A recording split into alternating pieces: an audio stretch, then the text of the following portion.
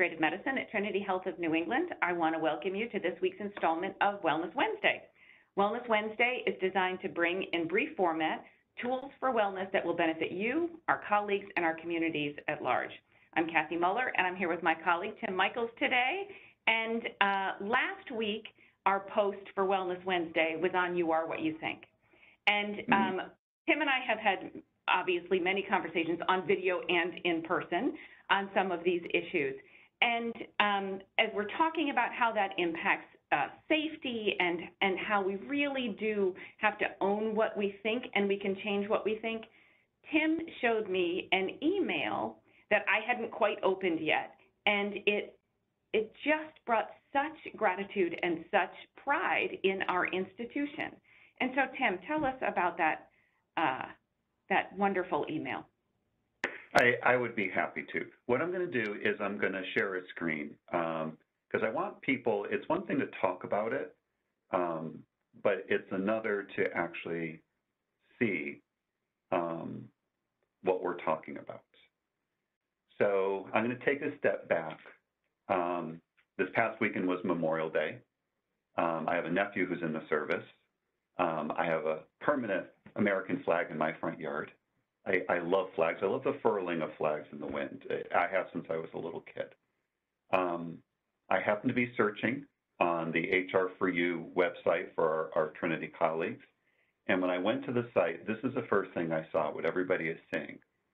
I work for Trinity Health, a national Catholic health organization, 22 states, 94 hospitals. I know that we have colleague resource groups in some of our hospitals dedicated to the LGBTQ population.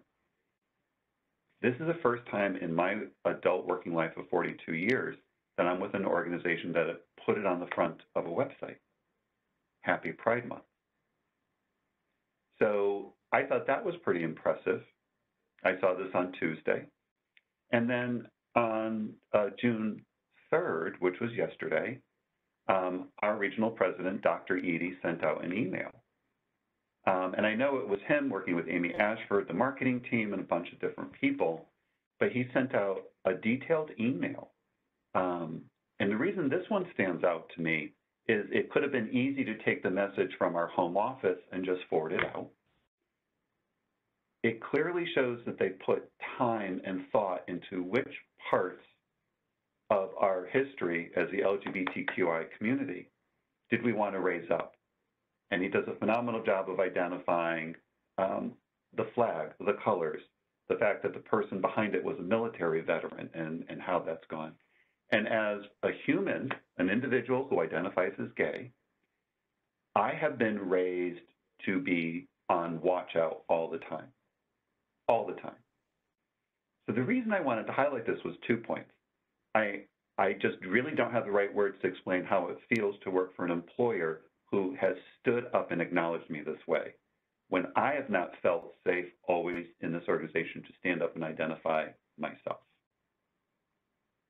So I think my message that I'm wanting people to hear is I'm using Pride Month, and I want to honor all of our LGBTQI colleagues and parents who have children or siblings or nephews or whoever is important in your life that you love dearly who falls into this group, that we all work for an employer who said, I'm going to put it on front. Yes. Right? When I watched us handle Black Lives Matter and put it out front, that felt really good. During Absolutely. Nursing Week, when we invited nurses to remember they could talk about their power, tell us the stories of your power and compassion, I felt good. But personally, I feel really good. And since we did You Are What You Think on Wednesday, I'm feeling this morning, June 4th, so Dr. Eady's message came out to me. I'm going to say it was to me. I'm sure others enjoyed it, but I'm going to make it very personal. Reggie's message came to me yesterday, and I got up this morning thinking, he has inserted a new sentence in my history and education. Mm-hmm. So when I think about my powerful. education, it really is. It is so powerful. He cites Stonewall, and my education in Stonewall is about violence. The veteran piece and the flag. don't ask, don't tell. That's what I grew up with. I grew up with try to be nondescript. Don't lie, but don't offer. Answer when asked type of information. So that's my education in history, and that is all true. Yet we have inserted a new line, and I got to decide what I want to do with it. I think that deciding what to do with it is such an important comment. I, as the mother of a woman who came out to me when she was a senior in high school, my first thought was I was afraid. I was afraid for what she'd have to hide, what she'd have to cover, who she'd have to be. And she came out, obviously, later than you. She's a bit younger than you are, Tim. And oh, yeah. and she came out in a different world, right? In a different world than you and I grew up in.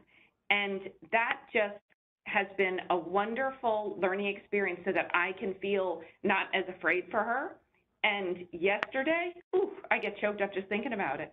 It's a safety thing. It's a gratefulness and a pride for this organization for whom we work, and in particular, our team right here at Trinity Health of New England. Yes. So in my mind, I started thinking about it's been very hard, and we've talked about this before, these last 14, 15 months with COVID. And we talk about COVID and we refer to, but I really want to bring out that when people started experiencing COVID, they were already in the middle of other things, their own health crisis in loved ones, relationships that were struggling, teenagers, all of that already existed. Our 40-year veteran nurses who are saying, gosh, I got to get through this. I have a couple more years. I still want to be a nurse, but tired. They were tired then. Mm-hmm. It's been so hard to notice moments like this email. And I want everybody here, I'm not trying to gloss over anything that's happened to us. I am saying this has kind of shaken me to my roots because I'm owning something here around. I have to decide there's a new line in my history. That I actually work for an organization that is inviting me to see if I can stop being on alert every time I walk in the door or every time I leave home, if I'm truthful. Stop being on alert. We're not perfect. We haven't figured everything out. And I'm not just talking about Pride Month. We haven't figured everything out on Black Lives Matter, leaders of color, women in leadership positions, how to help our colleagues heal. We haven't figured it out, but we're trying. And when I see a sign of it, a sign of life, I consider this a sign of life. Yes. I got to own my half of it. So when I said it ties to you are what you think, I have to start reworking the sentence that says you're not safe, be careful. I also need to start reworking the sentence that says, we don't have enough of this, or this is never going to change. 14, 15 months into this, it feels that way.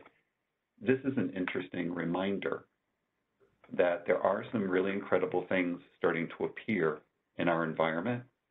And can we take a deep breath and see them and decide what to do with them? I don't want to say we should like them. That's up to each individual. But could we see them? Right. Right. And I think that this message just gives many of us just a boost, just a little bit of a lift up. After carrying so much on our shoulders for the past 15 months at home, at work, in healthcare, not in healthcare, it's moments like this that we just have to really take and savor and share, right, and move forward. The more we share and move forward with this, other people just get just a little bit more of a lift. Yes. So I just want to say publicly, Kathy, I think this is really important. Everyone's going to say, so what are you going to say? I've already said I'm a gay man. That's not what I want to announce publicly. I want to publicly say I'm proud to work for Dr. Edie and the New England team. I'm proud to work for an organization that is trying hard to say we see you, and they're okay that they don't know everything to do yet, but they're saying we see you. And I know it's painful for many, many people. Anybody who comes here feeling less than, whether it's your color, how you identify, your height, the fact that your relationship's falling apart, but you arrive feeling less than and still try to put your whole self into this work, we see you. So I want to thank you for taking the time to chat with me today. And I look forward to our Wellness Wednesdays coming up. As do I. Thanks, Tim.